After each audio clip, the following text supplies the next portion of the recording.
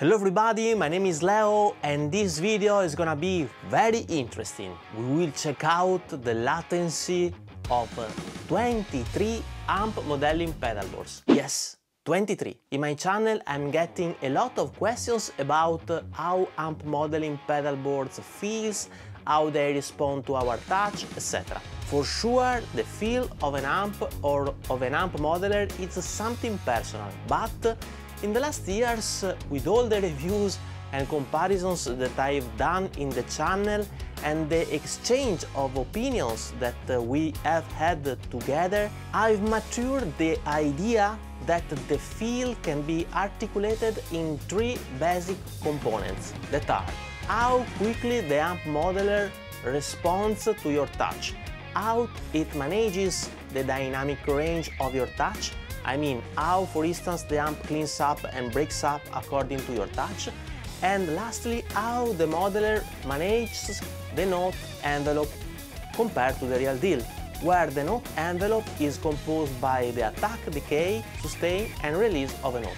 Now, in this video, we will stay focused on how quickly the amp modeler responds to our touch, and therefore we're gonna talk about latency, checking out 23 amp modelers. Therefore, a pretty massive work that has taken a lot of time and effort and that I hope you're gonna enjoy and find useful. And if so, please subscribe and ring the bell, as it would really help me to make more videos like this. Let's start!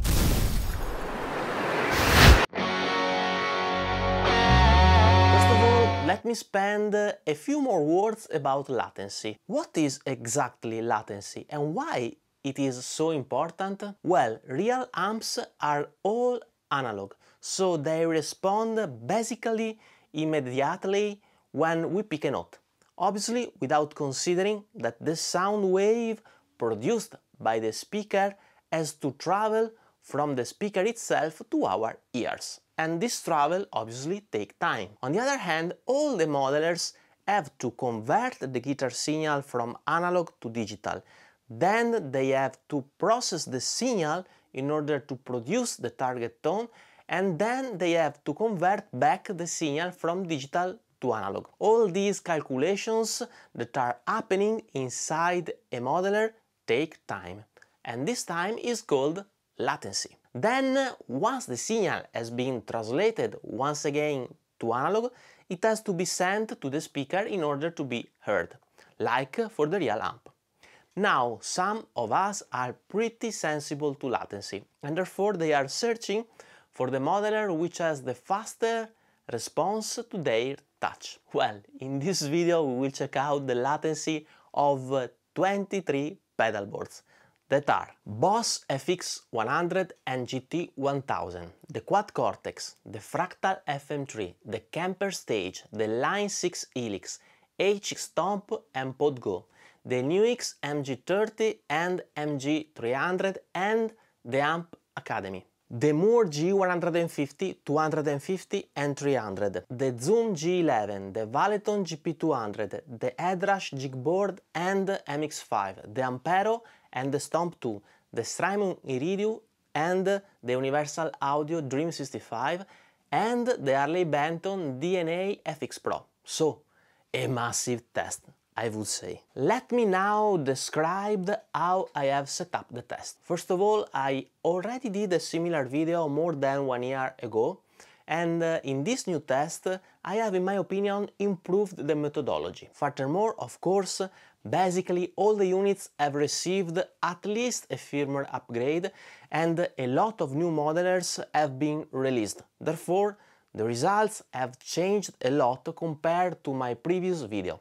And I have also tested a lot of new modelers. Coming back to the methodology, for this test I have used an impulse in my digital audio workstation. That, first of all, I have reamped, sending it again to my digital audio workstation with the cable I've used in order to feed the modelers. In this way I have checked out if there is some latency introduced by the signal path without the modelers, and actually there is not, as you may notice from the original impulse and the recorded wave. Then I have loaded in each modeler a simulation of a Fender Deluxe reverb and the relevant cab, without anything else in the signal chain. And I have sent the aforementioned impulse from my digital audio workstation to all the modelers, recording the resulting signal coming back from each of the modelers themselves to my digital audio workstation. So finally, in my digital audio workstation, I ended up with 23 wave tracks, each one being the result of the impulse sent from my digital audio workstation to the modelers and then recording back the relevant signal. You can notice here that each first peak of each recorded wave has a specific distance from the original impulse. For instance, this peak is almost 2 milliseconds after the original signal, the original impulse, where here it is almost 3 milliseconds far from the impulse. So we can say that actually there is a latency of 2 milliseconds introduced by the first modeler and of 3 milliseconds by this other modeler. Now, this graph represents all the latencies measured for each modeler, and I will now reveal which is which, starting from the modeler that introduces the higher amount of latency and then going through all of them until the modeler which has the quicker response. So in last position we have suspense the Ampero Stomp 2 with around 10 milliseconds using the Ampero Stomp internal cab, and this is pretty surprising, but there is an insight I have found that is very interesting in my opinion and that I will reveal in few seconds. Then we have the Moore G150 with 9 milliseconds. The next is the NUX MG300 with 7 milliseconds. Then we have the Headrush MX5 with around 6.2 milliseconds. And then we have once again the Ampero Stomp 2 with 5.6 milliseconds. So less than 10 milliseconds. Why? Well, this result is obtained using a custom IR instead of the internal cab. This is pretty interesting, and this means that the internal cab of the Ampero actually requires a lot of processing power, or maybe that they have to be optimized. And please notice that I have tested many modelers comparing the latency with internal cab or custom IRs, and I have always found really small differences, where in the Ampero Stomp 2 we have, on the other hand, a pretty important difference. Then we have the Harley Benton DNA FX Pro with 5.3 milliseconds. With around 5 milliseconds we have the regular Ampero. With 4.7 milliseconds the Headrush Jigboard. And with around 3.3 milliseconds we have the Valeton GP200. Then we have the Fractal FM3 with 3.2 milliseconds, the Camper Stage with around 3.1 milliseconds, and the Quad Cortex with 3 milliseconds. So the high-end modelers are pretty close in terms of latency, all at around 3 milliseconds. Very interesting. At 3 milliseconds we have also the PodGo, and then at 2.3 milliseconds we have the Universal Audio Dream 65. Then we have the Helix LT and the Zoom G11 both at 2.1 milliseconds. Then there is the NUX MG30 at 2 milliseconds and the Moore G250 and 300 at around 1.8 milliseconds. Then we find at 1.1 milliseconds the NUX Amp Academy, which is pretty surprising considering the price. And we are now approaching the top 3. In position number 3 we have the Strymon Iridium at 1.1 milliseconds, and in position 2 and 1 on pair we have the Boss GT1000 and the GX100, both at around 0.7 milliseconds. Well, very interesting in my opinion, with pretty unexpected results, honestly. What do you think? Please let me know in the comment section below.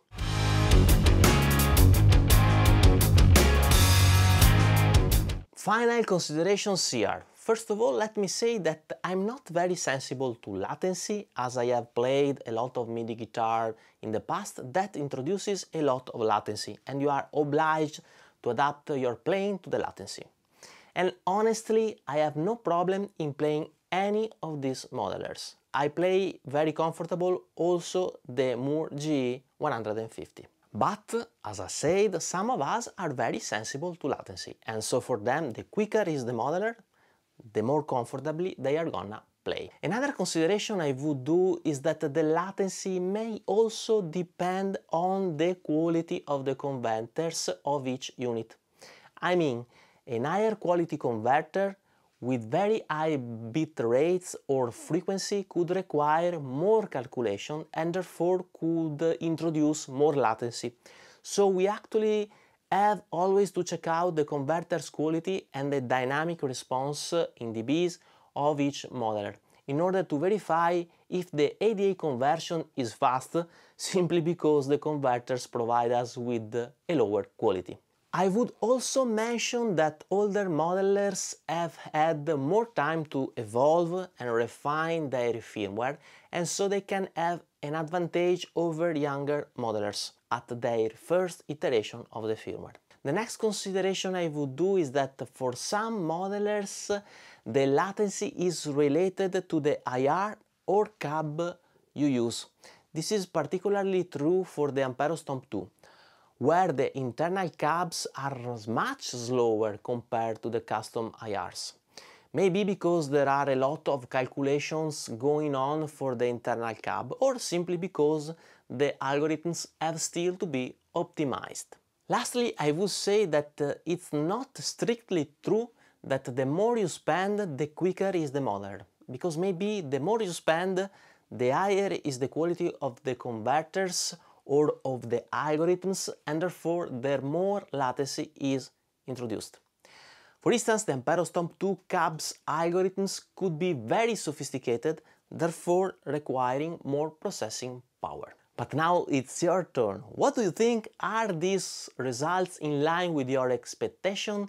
Is the latency an issue for you? Please let me know your precious and valuable opinions and your experience with latency in the comments section below. We have now reached the end of this massive video. I hope you enjoyed, and if you did it, please subscribe to my channel, ring the notification bell and leave a thumb up. It would be of a great help. If you're interested in my IRs or in my camper profiles, you can check out the link in the card above or description below, where there is also a link to a playlist of songs of mine. Thank you so much for watching, and see you in the next video. Bye bye.